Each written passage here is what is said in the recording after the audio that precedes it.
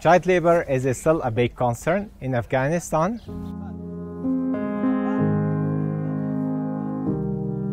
The recent analysis shows that out of 5 children, 1 child is engaged in child labor. And out of that, 22% of children is engaged in hazardous work.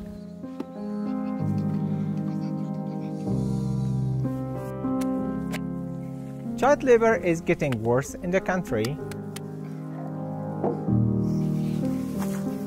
The recent political changes and humanitarian situation in the country significantly contributed on child labor, and it shows that an enormous number of children associated in harmful work, and it is a very big disaster for children.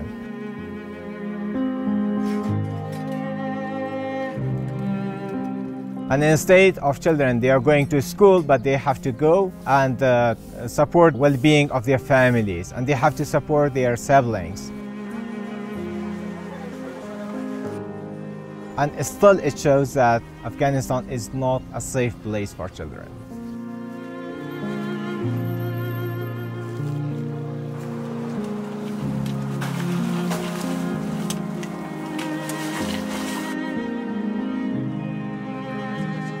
To eliminating child labor in the country, UNICEF is trying to expand the cash programming in the country and also provide income generation activities to the parents of children who engage in hazardous work. This strategy really supports the program in the country in order to support children to go to school rather than engage in hazardous work.